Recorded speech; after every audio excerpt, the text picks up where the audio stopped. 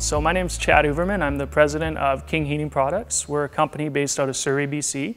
We distribute high-efficient gas-fired boilers across Canada. Our main area of concentration of sales is in the Lower Mainland, and in particular the City of Vancouver. So the ban on natural gas that the City of Vancouver has instituted will have a major effect on our business, for sure. With that ban, it's going to cost us jobs, it's going to decrease our sales, it's putting our business in a bit of a predicament where we may or may not survive. For homeowners as well, the cost of heating their house and heating their domestic hot water will go up drastically. We're talking 3 to 4 times the cost to heat their house and their hot water.